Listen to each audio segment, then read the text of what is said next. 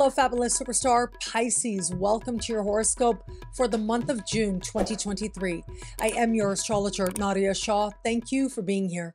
It is a remarkable astrological month, without a doubt. Big moves happening in the sky now, and boy, is this a very special time.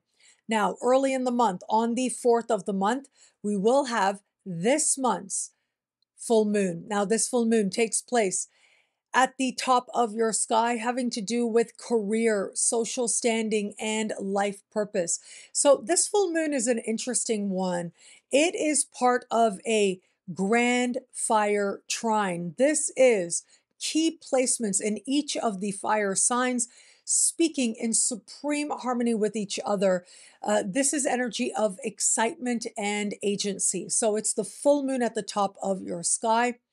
It is going to be Chiron in a financial part of your sky, having to do with money you earn and money that you spend. And it is also Mars moving through a part of the sky for you that has to do with your daily life. And so this is related to your work environment, for example, and work-related opportunities. So all of these are working very well together, very harmoniously. And this is an energy of blessing and opportunity, of agency and of creativity, deciding on the direction you want to go and putting your actions and your belief and confidence in that direction. Now, outside of career, this energy of this full moon can have to do with life purpose, where Chiron is self-love, and where Mars is how you're actually living day in and day out. There's a supreme harmony playing out here that can lend itself to blessings. Having said that, though, what we also have is a more challenging alignment from Saturn. And Saturn, of course, is in your sign. So this gets a little tricky. And this is energy you may need to be a little bit careful with. It is this alignment that speaks very powerfully to a depth within you, a determination within you to do the right thing, but also a need to commit, a need to understand the work and sacrifice involved, and to decide that it's worth it. That's the thing with Saturn in your sign. What I'll tell you is quick gains don't usually happen with Saturn in your sign. But what does happen is the gains you make, you work for, and they last. They last possibly for the rest of your life. And that's part of the opportunity available to you now. Saturn in your sign can be a very empowering time in how it invites you to redefine happiness and root it in principles of longevity and self-respect. And with energy like this and this full moon speaking to that Saturn, it's the effort you take towards the achievement of goals that matter to you that become part of fueling healthy self-respect and stability for a very long time to come. And well after this transit is over, these lessons will stay with you and strengthen you moving forward from here. You're at the beginning of a 3-year cycle, so just settle in, right? There'll be lots of learning anytime Saturn is activated, as it is now with this very powerful full moon. Now, navigating further, it is on the 18th of the month that we will have this month's new moon. This new moon takes place at the foundation of your chart, whereas that full moon is so public and out there. It is that new moon that is very private. Well, here's the thing. That new moon is speaking with Neptune in your sign in a conversation of tension, also making somewhat of an alignment with Pluto as well, adding surprise moments of intensity and maybe even frustration as well. I'm sorry to say, but it does happen.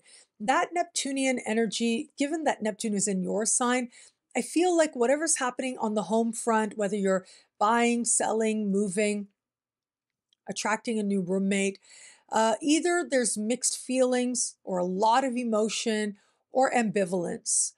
Sometimes with this, there might be disappointment as well. Like maybe you put a bid on a house and you thought you were going to get it and then you didn't. Either is okay, but just understand that with this energy, it doesn't necessarily feel very stable. And some of that just might be your own fears, not anything literal that is taking place. You may feel a longing to spend more time at home, perhaps with your family of origin, perhaps your parents where that applies. So some of that yearning and sadness may stir at this time, along with yearning and sadness for the past. The thing is, though, that the past can never be again. That's sort of how it works, right? It is the case that we can never return to a phase of our life, a moment of our life. They're just moments, and you're present for them. You can enjoy them that much more. You can make the most of them that much more, learn from them that much more. But moments, they come and they go. That is the nature of life itself. And this might be a lesson or an insight that you need to be reminded of, especially in the days around that new moon.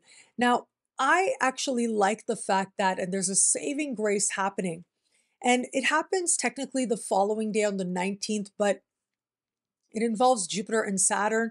They're moving so slowly that really you'll feel this energy at the time of the new moon as well.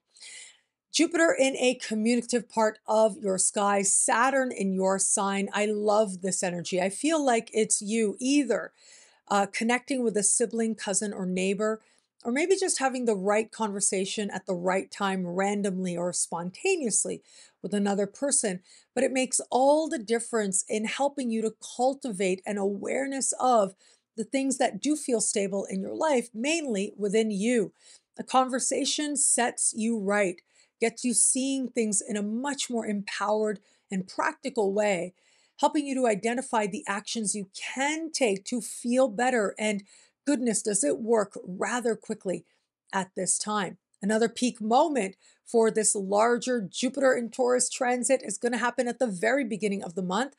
And that is Jupiter meeting the North Node in the sky, a very powerful and important energy. This is a doorway opening from which new people, places, things, situations enter that represent karmic blessings. Now, the thing to keep in mind, though, is sometimes in the moment, it might look like a non-event. You might not realize how important a connection you're making actually is for you and for this moment. And it is important nonetheless. Sometimes it takes time. And it might take a lot of time to truly understand how the good things that follow are seeded in, really began in this moment. But it behooves you to create a lot of pathways from which the universe could welcome blessings into your life. Strive to meet new people wherever possible and as much as possible. And for you, strive to come across information, read different types of books, be open to synchronicity and spontaneity as well. Have random conversations with your neighbors and people in your neighborhood, or reconnect with a sibling or cousin at this time. This could be a seed of a thought or an idea, or a meeting with someone else, or meeting someone who eventually will introduce you to someone else. But yes, in many ways, you may come to look back and realize how much good opened up to you as a result of what was the very beginning of a very seed now. Now, where it comes to matters of love, keep in mind the first 5 days of this month, you will continue to have Venus moving through that flirtatious part of your sky. And it is next month that we are going to have a new moon in that part of the sky as well. So there's lots of opportunities here to connect with new people in a flirtatious and open way, to feel connected to a spirit of love that much more as well. And also, to put things into perspective, just a little bit later this year, we are going to have a powerful extended Mercury cycle in your opposite sign. And so lots of focus on partnerships coming up ahead. And of course, I say this to you because after the first 5 days of this month, we are going to have Venus leave that heart-oriented part of the sky for you and move into a part of the sky that has to do with your daily life, how you're actually living, and what someone is actually showing you, what they're demonstrating to you. Habits become important in love.